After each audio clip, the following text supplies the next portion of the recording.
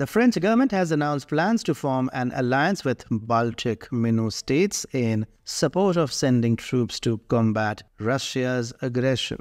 And now Italy has decided to show Macron the mirror. Italian Defence Minister Guido Crosetto critically addressed the discussion on troop deployment to Ukraine by Paris, underscoring that Paris does not represent the collective voice of NATO members on this matter. In an interview with La Stampa, published on March 10th, Crosetto cautioned that involving alliance forces in Ukraine could potentially derail any diplomatic initiatives aimed at resolving the conflict between Kiev and Moscow. Speaking of France, it is already on Putin's mind. In fact, Putin is mulling over whom to go after first.